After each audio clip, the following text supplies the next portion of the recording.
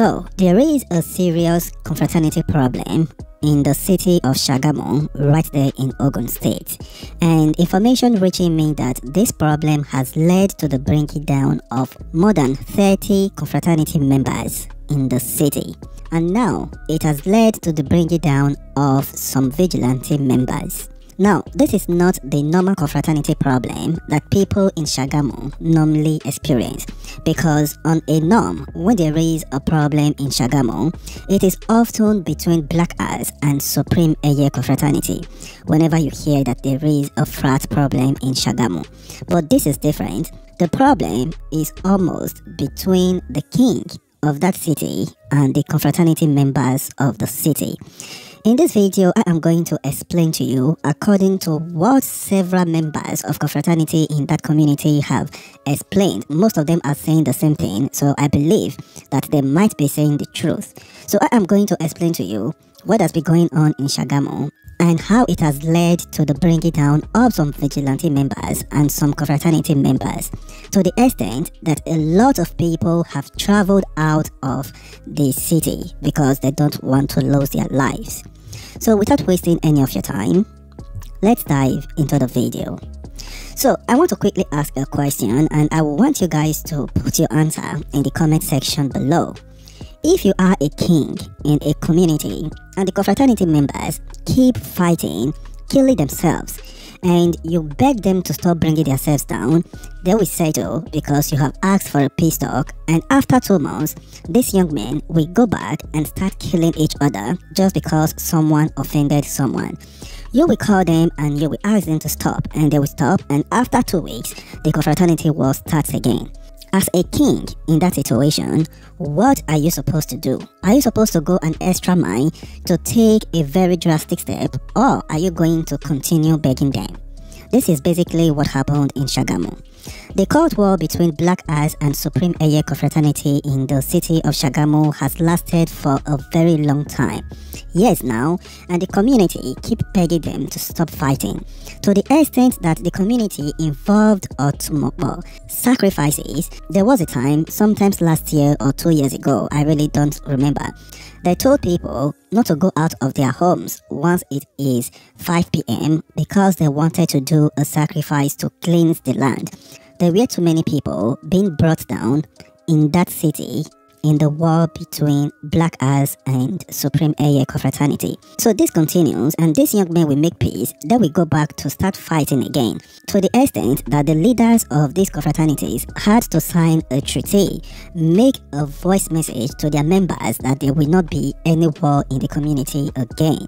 And before you knew what was happening, after 2 months, they started fighting again. They even gave them money so that they should stop fighting. They begged these young men with money so that they should end the confraternity war, but the war still continues. So according to the confraternity members in the city, the king got fed up, he got tired of the whole thing, and he decided to invite the police. Now they said that the king gave an order that any confraternity member that is being caught should be killed at the spot.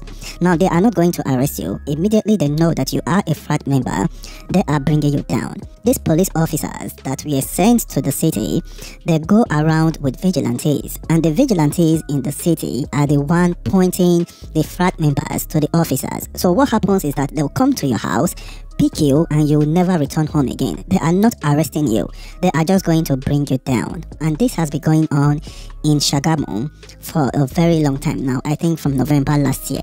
So when the frat members noticed that this is getting worse, both sides decided to write an apology letter to the king. They said they know that they have been very bad, that they are going to try their best to be good, that this confraternity war will never happen again. But the king rejected the apology. The king is very angry, according to them, and they keep bringing down confraternity members. Now, according to Words on the Street, it is said that more than 15 AA members have been brought down and more than 10 Black Arts members have been brought down.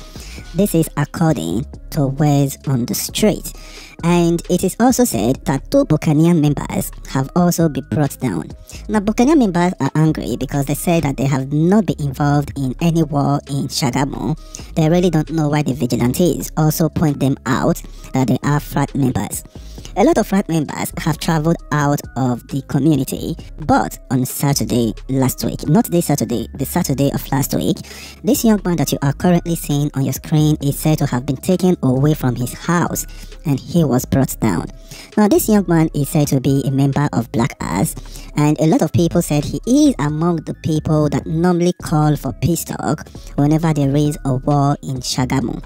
So after this young man was brought down on Saturday, the frat members in Sagamu said they have had enough. They have begged the king to forgive them, and he seemingly rejected the apology because he is pissed. And now the frat members have started fighting back. So this young man that you are currently seeing on your screen is said to have been brought down on Monday, and they said that he is one of the vigilantes that is pointing out frat members to the police officers that are bringing people down. But some frat members in Sagamu have said that this young man is not even the one pointing people out. They said that he is the person that is bringing people down in Sagamu. They said he has brought down a lot of people, and they said that they are not even willing to stop. If they catch you and they establish that you are a frat member, you are not going back home. And right now, the frat members are very angry, saying that what is going on in Sagamu is a very bad thing.